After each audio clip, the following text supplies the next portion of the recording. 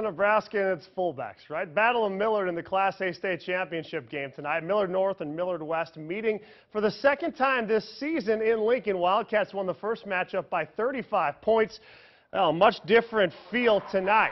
Mustangs already up 7-0, adding to it here late in the first half. Ethan Morrison to Andrew Wine, drinking in a touchdown there. 14-zip Millard North at the half, thanks to the 9-yard score. Under the moonlight in the third, more the same for Millard North. Morrison back to pass off his back foot to Aaron Gertis. Beats double coverage. 21-0 Mustangs, 8 of 9 passing for Morrison. Millard West, they're not going away though. Fourth quarter, fourth down. Logan Anderjask off the play action to Preston Humphrey.